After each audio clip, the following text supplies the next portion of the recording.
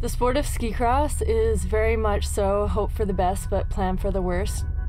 There's no limitations on what I can achieve despite what speed bumps have been put in my way.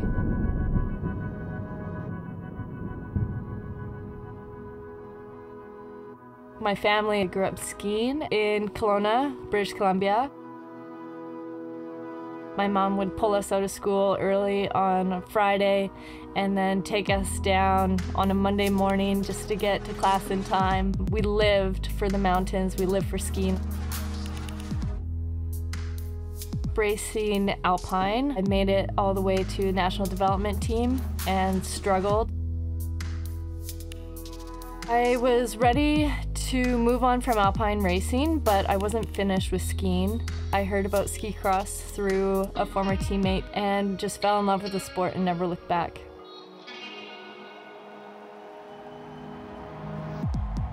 We only get so much time on a track before we're racing down it. So for every 1 or 2 runs that we do physically on snow, I probably run through that course 10 to 15 times at least.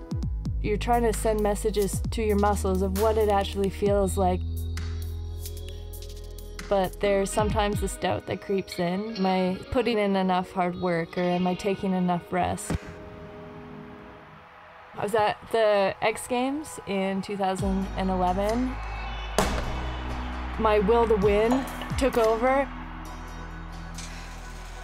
Crash landed through the finish line. I was back to ground zero in a matter of seconds. Before the accident happened, I had this all or nothing attitude. Injuries come out of nowhere, and although we do everything that we can to mitigate the risks of them, they still are an everyday part of life.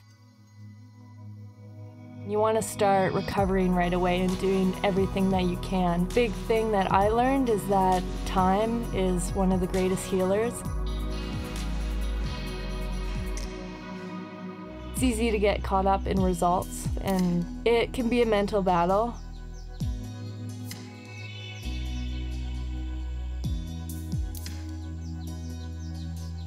It's a full-time job, but in and amongst that, it's taking time for myself to decompress.